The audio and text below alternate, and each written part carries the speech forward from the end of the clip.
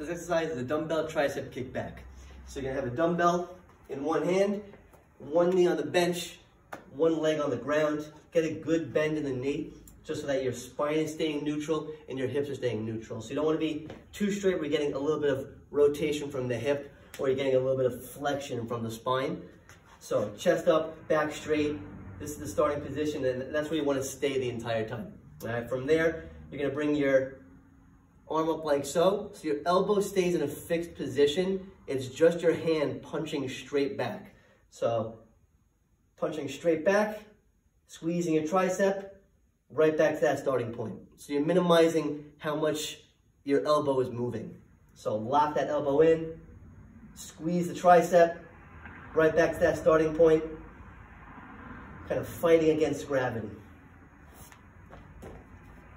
And that is a dumbbell tricep kickback.